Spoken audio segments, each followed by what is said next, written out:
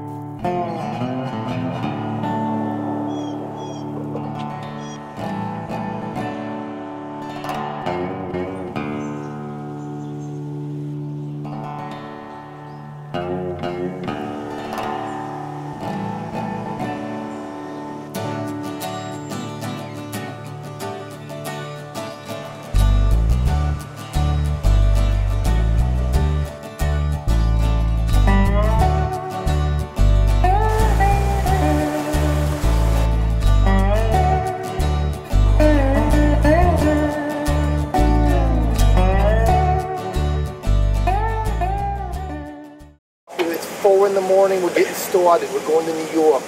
97 little plastic Baptist Lord's Supper cups on the wall, 97 little Lord's Supper Baptist plastic.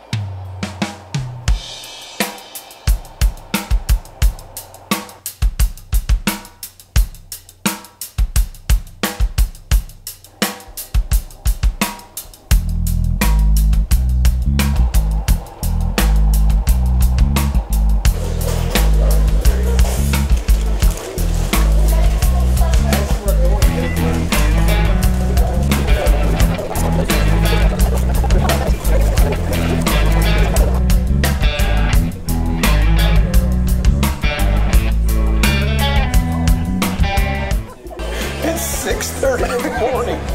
I just had a terrible big breakfast. I've just been sleeping for an hour on the bus, and you want to do an interview?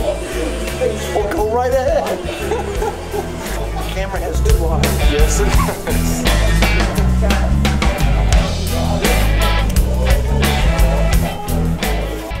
I have been to New York 2 times previously in the distant past of my life.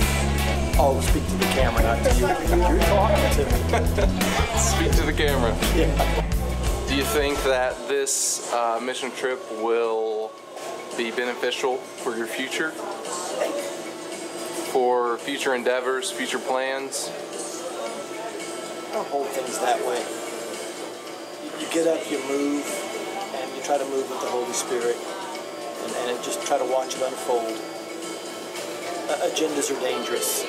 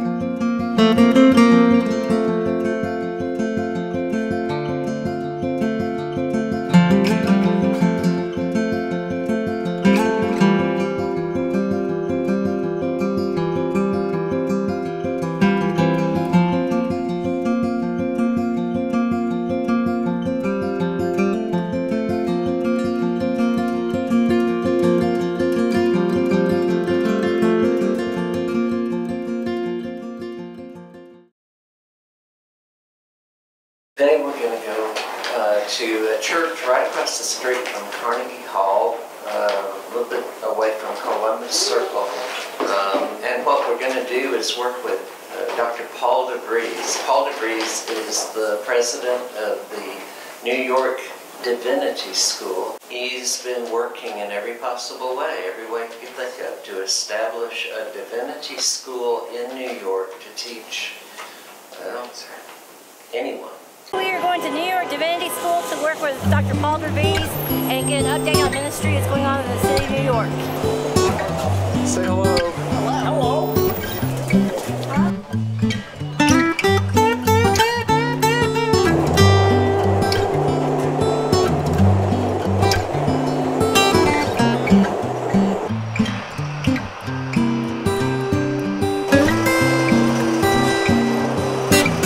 My name is Paul DeVries, and I love Jesus Christ.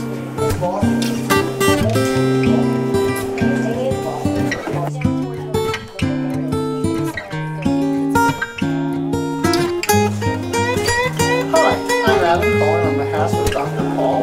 Just wanted to let you know that there's going to be some things coming to you in the mail from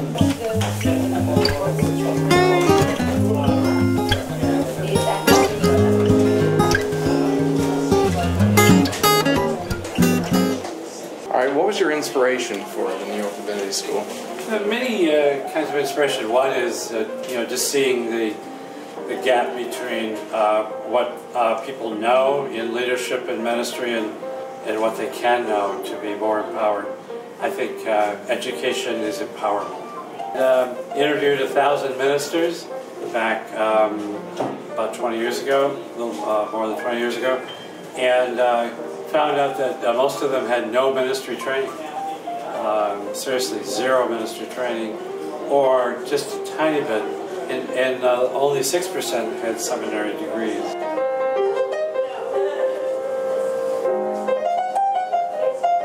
I've listened to programs in a pretty chart. Things in the envelope was kind of an outline of our various.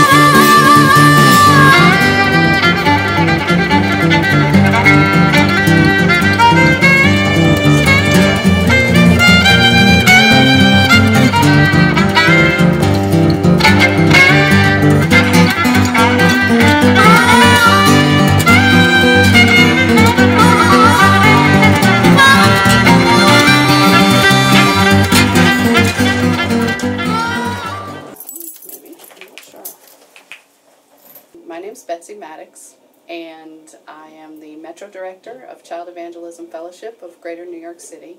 And I've been here in the city for about 28 years. Yeah, I'm so thankful to have this group from your school come today. Today they're getting all kinds of different work done, from labeling envelopes for a mailing that I need to put out in the next week or two, scrubbing floors, scrubbing windows, vacuuming, cleaning the bathrooms, printing envelopes, sorting and organizing, all kinds of help. I'm so thankful you all have come today.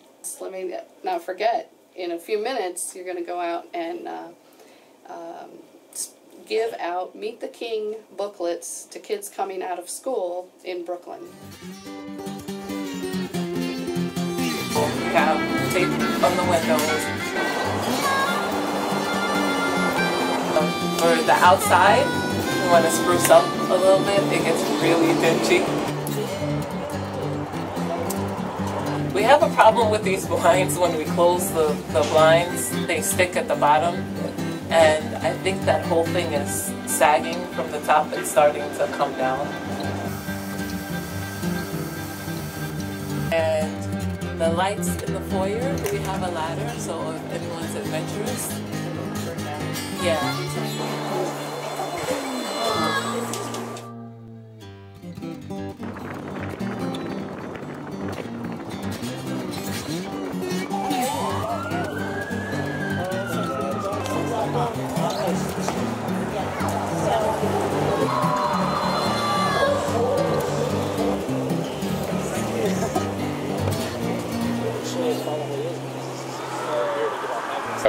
We're in Brooklyn, New York. We're at the Fort Hamilton School, PS 104, waiting for school to get out so we can pass out books about Jesus.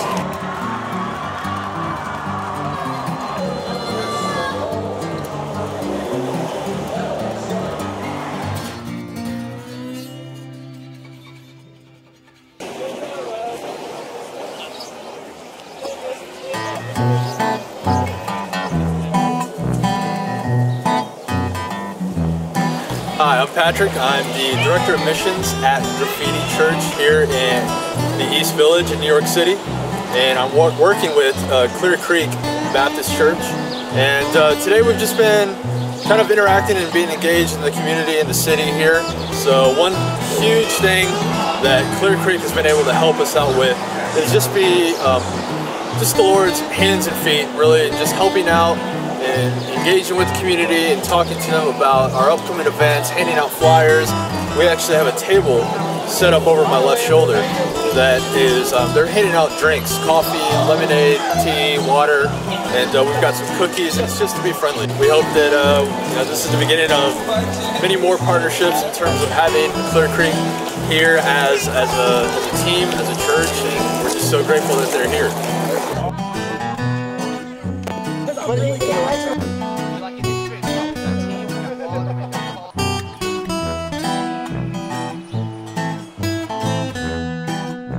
Today we are at Graffiti Church in Alphabet City, and today we will be working in the clothing store that they have, handing out clothes to the people of the city.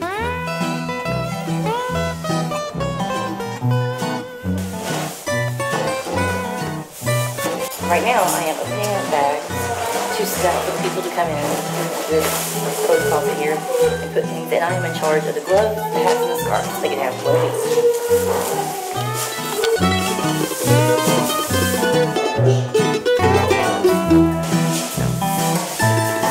And then helping to set up for a disaster seminar they have this weekend.